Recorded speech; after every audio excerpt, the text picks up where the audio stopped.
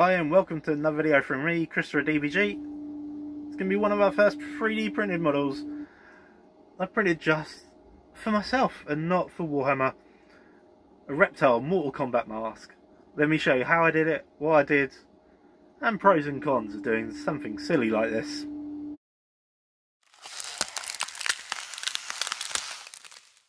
Oh, so here is the artist of this Reptile mask, which is Shakar OK.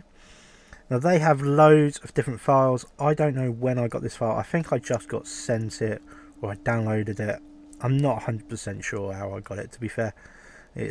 I get so many files. I've got like 2 terabyte worth of compressed files still to sort out on my external hard drives. And then I've got loads more as well. But as you can see, Shakar OK has loads of different files. I have an Instagram to like, follow, all of that for them. I'm going to upload the file on ChuChuBox. You're going to see it. Let's see what it's like. And then I'll get this spin on a little bit of spin so you can see it closer as well. Let me know what you think. Our file all uploaded. I couldn't keep the mask on because I couldn't really speak that well in it. But here is a file. There is a smooth version and a different version. Didn't really have the teeth, but I like the teeth.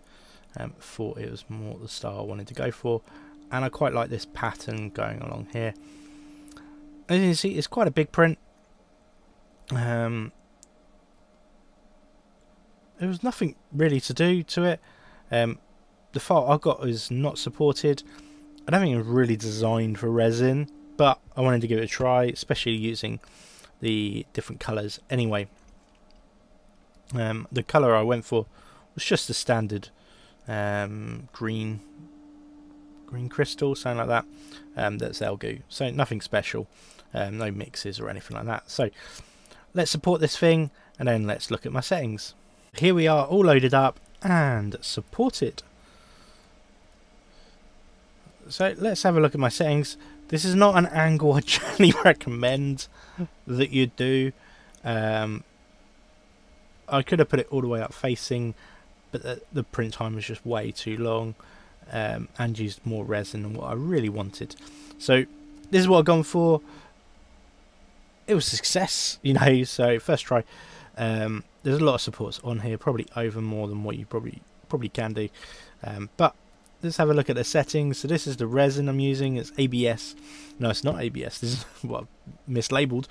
I'm using the green crystal, 0.03mm layer height. Bottom layer is 5, exposure time is 4, bottom exposure is 40. This is probably about 3 higher than what you probably need, or even 5 higher. But my printing area is really, really cold, even with my vat. So what that means is the plate is cold and the resin's hot, but every time it comes up, especially over a long print, the plate's going to get colder, where it's not in the resin. So that's why it's got that. To really cement a solid layer, basically, which is my raft. And that's basically it. So let me know what you think so far. So that's it. Let's have a little bit of a spin to see the layers. I always like this bit.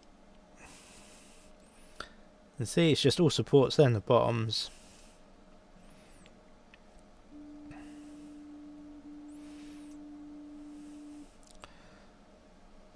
And you see how it is a long print.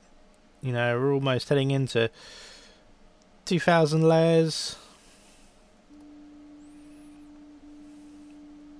And it is because I am doing it at that 0.03 layer height. You can easily get away with 0.05 on this model, but I don't want to muck out too much of my settings. I'm quite happy with it, and that's how it's gone so far. And there we are, 3,700 and something layers.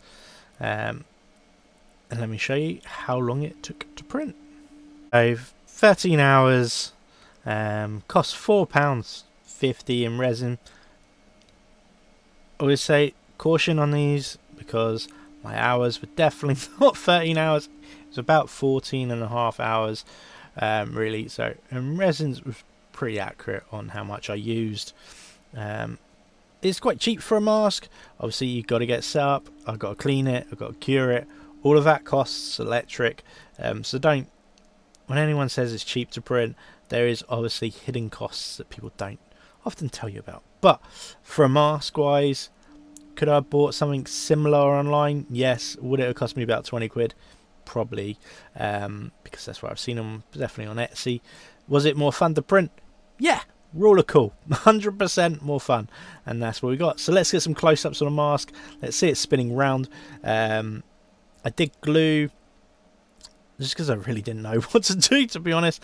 I did some, what's it called, hot glue on this side and this side, and just put a strap that you wear for like goggle masks, just to get it on. Really, I just wanted to see what it would look like. Obviously you can do it a lot more professional if you wanted. You could add clippers, you could do all that, but it's resin, so there's a lot, you have to be careful what you're going to use, because it's a little bit more brittle, especially the standard colour style. But that's what I did. So let's get a close up, let's see it spinning, and tell me what you think. So here we are, spinning round. Is the mask. Now if you like 3D printed stuff, then please tell me what you'd like to see printed. Maybe I'll give it a go. If you like giveaways, then definitely comment, and check out our Warhammer bust giveaway from Station Forge. Well, the bust is from Station Forge anyway, that I bought on the Tribe. So, but for this, I really like the green. I think it glistens well. It's definitely got a little bit too much of a imprint or depth from my supports, probably from over supporting, so that's a learning curve. Probably need to take that down a bit. I was worried about filing it and then glossing up. I did use a clear coat before curing, because that's what I've read online by people like Jesse. Stuff that seems to be giving a better shine on this sort of crystal style resin. So yeah, really like it. Tell me what you think. Let's wrap it up. So thank you all for watching. Hope you liked it. Say that down a bit. But what did you think of the mask? You think it's cool? You know, it was a waste. Would you print stuff like this, or would you print completely something different? Let me know. Please like, subscribe, all of that jazz. And wherever you are, happy hobbying and happy printing.